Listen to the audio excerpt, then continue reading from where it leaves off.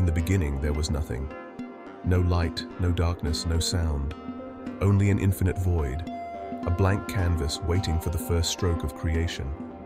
Then, from this emptiness, a spark ignited. A force beyond comprehension, a power beyond measure stirred. This was the genesis, the birth of the universe, the moment when everything we know and experience began.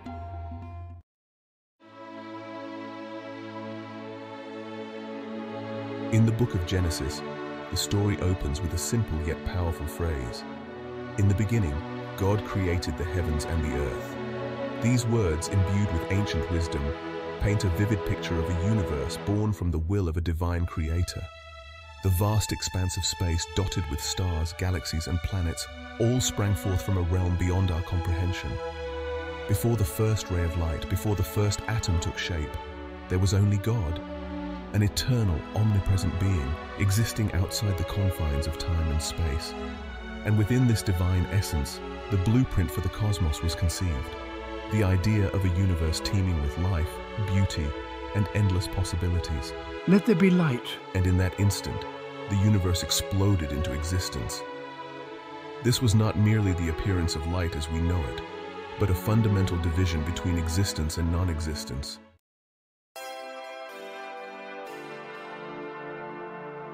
Let there be light. The book of Genesis tells us that God's first act of creation was to speak light into existence. "Let there be light," he commanded, and from the darkness a radiant glow emerged. Imagine a universe shrouded in darkness, an endless expanse of nothingness. Then, picture a single point of light, a brilliant spark that pierced the void. This wasn't just the light we see from the sun or stars. This was light in its purest form, the very essence of energy and creation. It was the light of possibility, the spark that ignited the universe and set in motion the chain of events that would lead to life itself. The darkness, which had been absolute and all-encompassing, was now pushed back, yielding to the brilliance of this newfound light. The creation of light wasn't just a physical phenomenon, it was a symbolic act.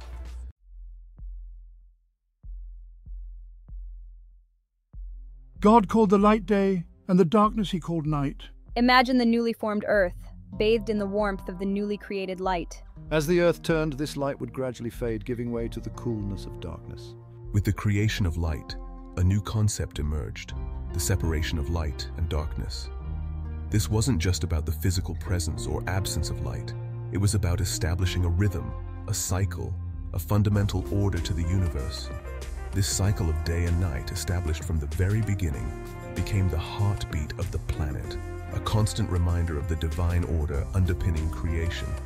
This separation also marked the beginning of time as we know it. Before the creation of day and night, time was a meaningless concept.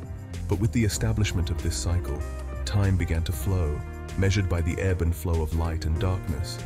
Each rotation of the earth, each transition from day to night, marked the passing of time, the unfolding of creation. The establishment of day and night wasn't just a practical necessity. It was a reflection of the balance inherent in the universe.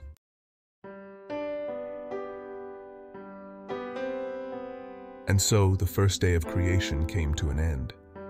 The universe, once a formless void, now pulsed with light and darkness, a testament to the creative power of God. The stage was set, the canvas prepared, for the wonders that were yet to come. Imagine standing on the edge of that first evening, witnessing the sun dip below the horizon, painting the sky in hues of orange and purple. The air would have been filled with the sounds of a young earth, the gentle hum of creation still reverberating through the atmosphere. It was a time of profound peace, a moment of divine satisfaction as God surveyed his handiwork. The first day was not an end, but a beginning. It was the first chapter in the grand narrative of creation, a testament to the boundless potential that lay dormant within the void. With each passing day, the universe would continue to unfold, revealing new layers of complexity and beauty, all orchestrated by the divine hand. The story of the first day is a reminder that even in the face of overwhelming darkness, there is always hope. It teaches us that from the simplest of beginnings, the most extraordinary things can emerge. and it instills in us a sense of awe and wonder at the power and majesty of the Creator who brought it all into being.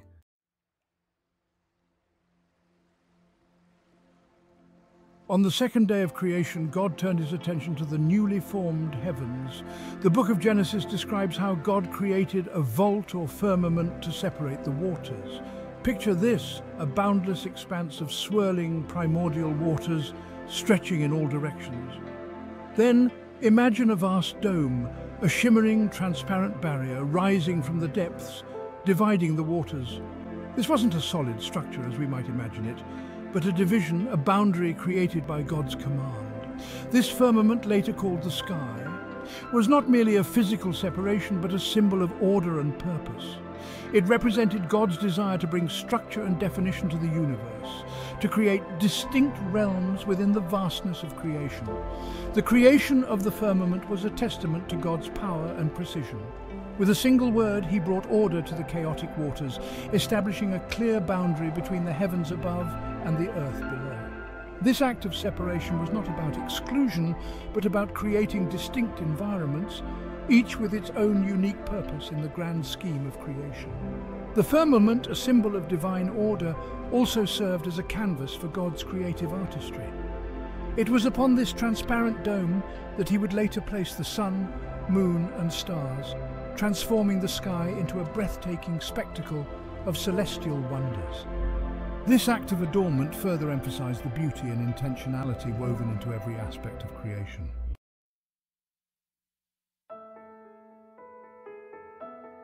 With the firmament in place, the waters were divided into two distinct realms, the waters above the firmament and the waters below.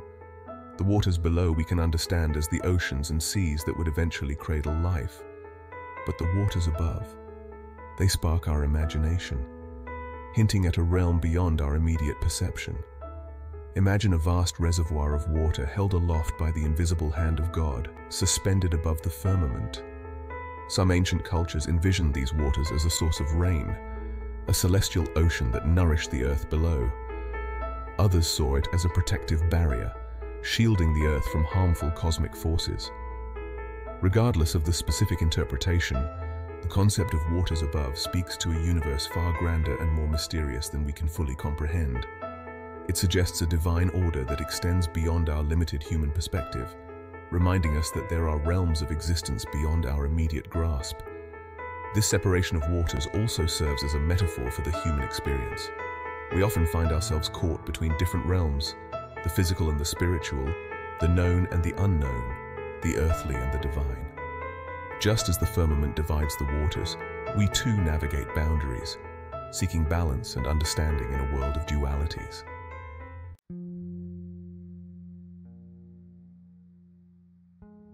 As the second day of creation drew to a close, the universe had undergone a remarkable transformation. The chaotic void had given way to a realm of order and structure. The firmament stood as a testament to God's power, a shimmering boundary separating the waters above from the waters below. Imagine the stillness of that second evening. The newly formed sky, a pristine canvas of azure, reflected in the calm waters below. The air, cleansed by the separation of elements, would have been crisp and fresh, carrying the faint hum of creation. It was a moment of divine satisfaction, a pause before the unfolding of even greater wonders. The creation of the firmament and the division of waters marked a significant step in the formation of the universe. God, with unwavering purpose, was shaping a cosmos of breathtaking beauty and complexity. Each act of creation, a testament to his boundless imagination and unwavering love for the world he was bringing into being. The second day, a symphony of divine action, reminds us that from chaos, order can emerge. It teaches us that even in the face of overwhelming vastness, there is purpose and intention.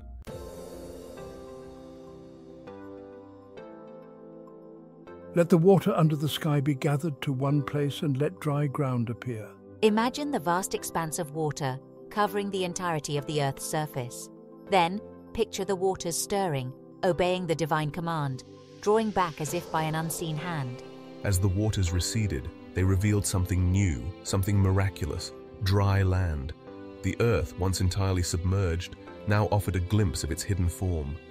It was a moment of profound transformation, a testament to the power of God's word to reshape and redefine creation.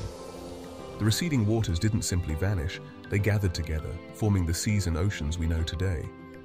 This separation of land and water wasn't arbitrary. It was a deliberate act of creation, designed to nurture and sustain life in all its diverse forms. This act of separation also speaks to the importance of boundaries in the natural world. The shoreline, that delicate dance between land and sea, represents a place of both division and connection. It's a reminder that even within the harmony of creation, distinctions exist, each element playing a vital role in the balance of life.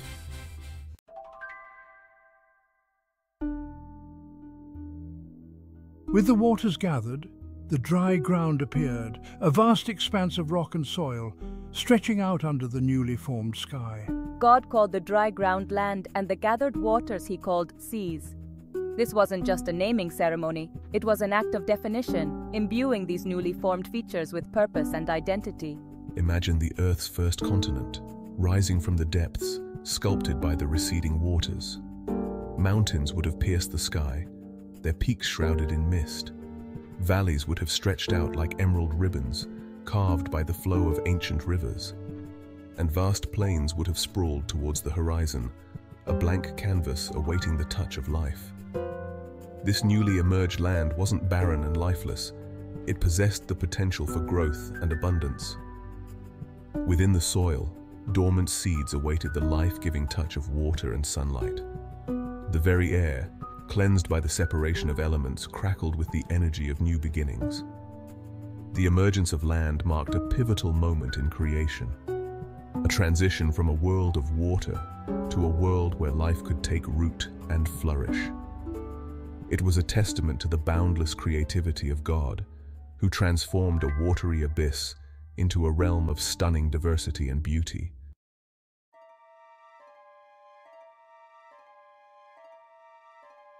Section 3. The third day. With the creation of land and sea, the earth took on a form recognizable to us today. Continents stretched across the globe, embraced by the vast expanse of the oceans. The stage was set, the canvas prepared for the next act of creation, the emergence of plant life. Imagine the earth bathed in the warm glow of the newly formed sun. Then, picture tiny green shoots pushing through the soil, reaching for the light. Ferns unfurling their delicate fronds, mosses carpeting the rocks in vibrant hues, and trees stretching their branches towards the heavens. God commanded the earth to produce vegetation, seed-bearing plants and trees on the land that bear fruit with seed in it, according to their various kinds. And so it was. The once barren landscape erupted in a riot of colors, shapes, and textures. The creation of plant life wasn't just about adding beauty to the world. It was about establishing the foundation for all other life forms.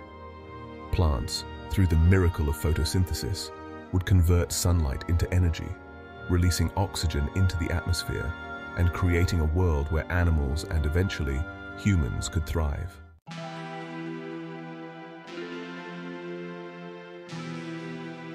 Section 1. Celestial Choreography. On the fourth day of creation, God turned his attention to the heavens. The firmament created on the second day stretched across the earth like a vast empty canvas. Let there be lights in the vault of the sky, God commanded, to separate the day from the night, and let them serve as signs to mark sacred times and days and years. Imagine standing on that newly formed earth, gazing up at the sky for the first time. The sun, a blazing ball of fire, emerges on the horizon, casting its golden rays across the land. As the earth turns, the light shifts, painting the sky in hues of orange and purple before yielding to the soft embrace of twilight. Before the creation of the celestial lights, day and night existed, but they were not clearly defined. Now, with the sun, moon and stars in place, time itself takes on a new dimension. Days are measured by the sun's journey across the sky, months by the cycles of the moon, and years by the Earth's orbit around the sun. This celestial choreography wasn't merely functional, it was a testament to God's artistry and precision. He placed the celestial bodies with care, orchestrating their movements to create a symphony of light and shadow, a cosmic dance that would mark the passage of time for millennia to come.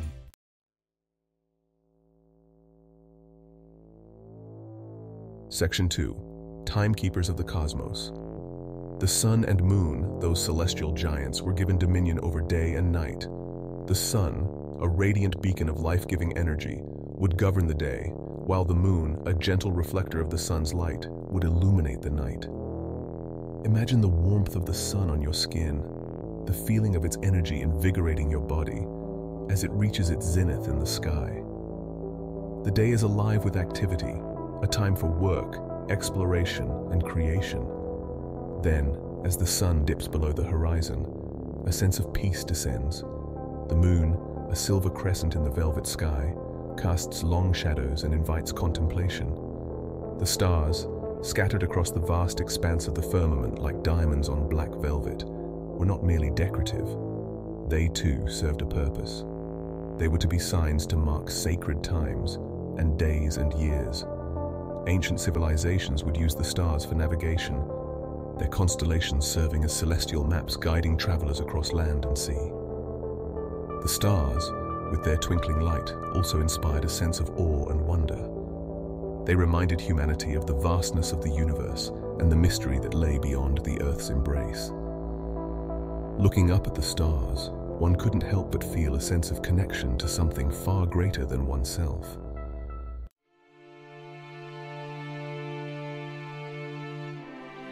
Section 3. The Fourth Day. With the creation of the celestial lights, the universe took on a new dimension. The heavens, once an empty canvas, now pulsed with light and movement. The sun, moon, and stars, each in its appointed place, marked the passage of time, guiding the rhythms of life on Earth. Imagine standing on that fourth evening, the air cool and crisp, as the first stars begin to appear in the darkening sky. The celestial dome, a breathtaking spectacle of light and wonder, stretches overhead, a testament to the power and majesty of the Creator. The creation of the celestial lights marked a pivotal moment in the creation narrative. It brought order and structure to the flow of time, and it illuminated the heavens with a beauty that would inspire awe and wonder for generations to come.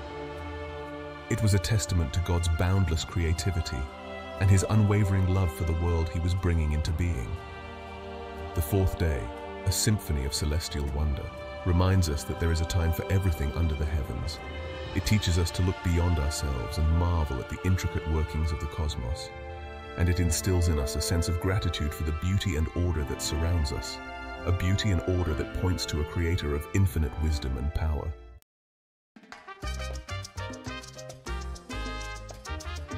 Let the water teem with living creatures, and let birds fly above the earth across the vault of the sky.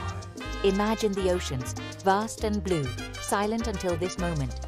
Then picture a surge of life, an explosion of color and movement as God's creations fill the waters. From the smallest plankton to the largest whales, the seas come alive with an astonishing diversity of creatures. Fish, shimmering silver and gold, dart through coral reefs, their scales catching the sunlight filtering down from above. Shellfish, their intricate patterns a testament to nature's artistry, cling to rocks, while jellyfish, ethereal and graceful, pulse through the water. The depths too are filled with life. Creatures that glow in the darkness, their forms adapted to the crushing pressure and eternal night. Giant squid, their tentacles longer than a ship is wide, roam the abyssal plains, while bioluminescent creatures light up the darkness like living constellations. This sudden burst of life in the oceans is a testament to God's boundless creativity and His love for variety and abundance.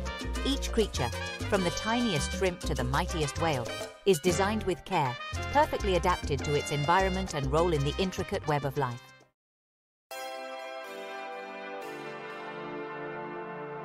Let birds fly above the earth across the vault of the sky. Imagine the silence of the skies, broken only by the rustle of wind through the newly formed forests. Then picture a flash of wings, a burst of color as birds take to the air for the first time. Birds of every size and color fill the skies. Eagles, with their keen eyesight, soar high above the mountains, while hummingbirds, their wings a blur as they hover, sip nectar from brightly colored flowers. Parrots, their plumage a rainbow of hues, chatter amongst themselves, their calls echoing through the forests. Waterfowl, their webbed feet designed for paddling, glide across the surface of lakes and rivers, while shorebirds, their long legs perfect for wading, search for food along the water's edge. Each bird, with its unique song and plumage, adds to the beauty and diversity of the newly created world. The creation of birds, creatures that bridge the gap between earth and sky, is a testament to God's desire to fill every corner of His creation with life and beauty. Their ability to soar above the earth, to witness the world from a different perspective, reminds us of the boundless possibilities that exist within creation.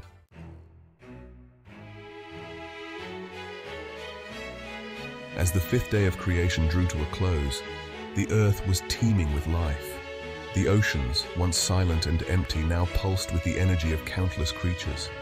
The skies, once barren, were filled with the graceful flight of birds. Imagine standing on that fifth evening, the air alive with the sounds of birdsong, the gentle lapping of waves against the shore, and the rustling of leaves in the newly formed forests. The world, bathed in the golden light of the setting sun, is a symphony of life, a testament to the creative power and boundless love of God. The creation of sea creatures and birds marked a significant turning point in the creation narrative. It brought movement and sound to the world, transforming it from a place of stillness to a realm of vibrant, interconnected life. It was a testament to God's desire to fill His creation with joy, beauty, and abundance. The fifth day, a symphony of life and movement, reminds us of the interconnectedness of all living things. It teaches us to appreciate the diversity and beauty of the natural world and to recognize the hand of the Creator in every creature, great and small. It instills in us a sense of wonder and awe at the intricate web of life, a web that sustains and enriches us all.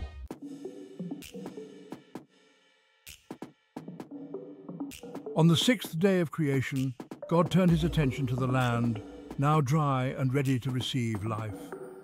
Let the land produce living creatures according to their kinds, the livestock, the creatures that move along the ground, and the wild animals, each according to its kind, He commanded.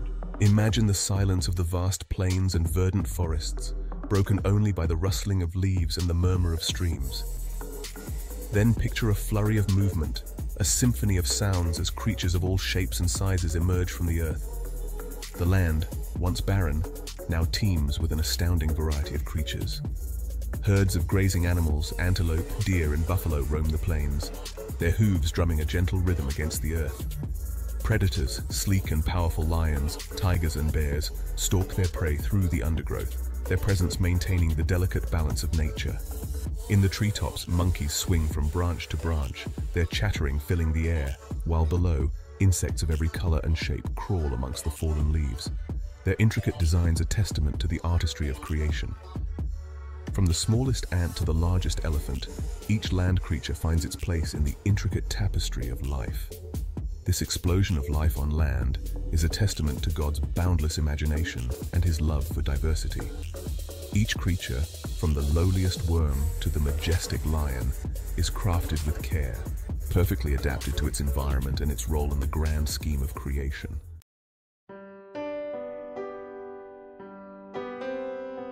Let us make mankind in our image, in our likeness, so that they may rule over the fish in the sea and the birds in the sky, over the livestock and all the wild animals, and over all the creatures that move along the ground.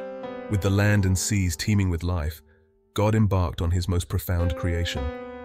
Imagine the stillness of that sixth day, the sense of anticipation as God, the divine artist, prepares to create a being unlike any other. Then, from the dust of the earth, God forms man, breathing into his nostrils the breath of life. Man, created in the image of God, is endowed with reason, creativity, and a capacity for love that sets him apart from all other creatures. Unlike the animals, who are driven by instinct, man is given free will, the ability to choose between right and wrong, to act with compassion or selfishness. He is entrusted with the responsibility of caring for God's creation, of nurturing and protecting the delicate balance of nature. The creation of woman soon follows, formed from the rib of man, a symbol of the intimate connection between them. Together, man and woman are to be stewards of God's creation, partners in the ongoing work of caring for the earth and all its inhabitants.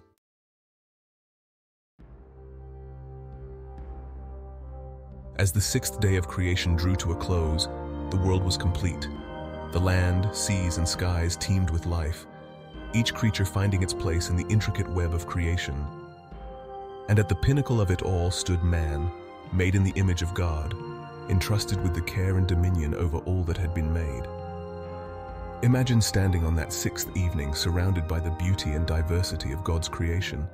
The air is alive with the sounds of birdsong, the rustling of leaves, and the gentle murmur of a nearby stream. The setting sun paints the sky in a breathtaking tapestry of colors, a final flourish to a masterpiece eons in the making. The creation of man and woman marked the culmination of God's creative work, the crowning achievement of a plan set in motion at the dawn of time. It was a testament to God's boundless love, his desire to share his creation with beings capable of appreciating its beauty, its wonder, and its inherent goodness. The sixth day, a symphony of life and creation, culminates with the arrival of humanity. It is a reminder of our unique place in the grand scheme of things, our responsibility to be caretakers of this planet and all its inhabitants. And it instills in us a sense of awe and gratitude for the gift of life, a gift freely given by a loving and generous Creator.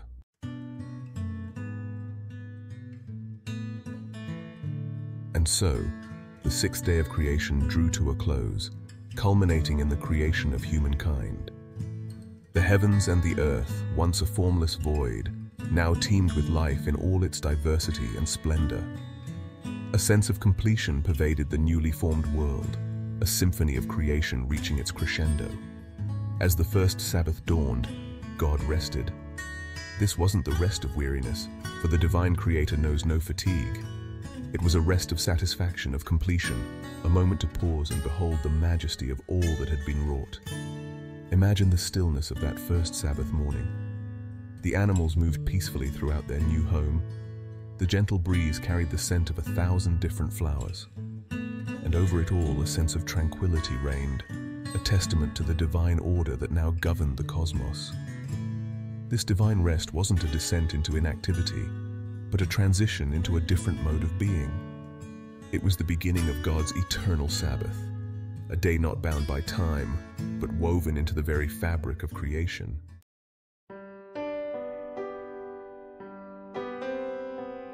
The story of creation, as recounted in the book of Genesis, is a testament to the boundless power, creativity, and love of God. It is a story that has resonated with humankind for millennia, inspiring awe, wonder, and a deep sense of connection to the divine. This narrative, passed down through generations, reminds us that we are not accidents but part of a grand design, a universe brought into being by a loving Creator. It instills in us a sense of responsibility for the care of this planet and all its inhabitants, a call to be stewards of the extraordinary gift of life. The creation story is not merely an account of the past.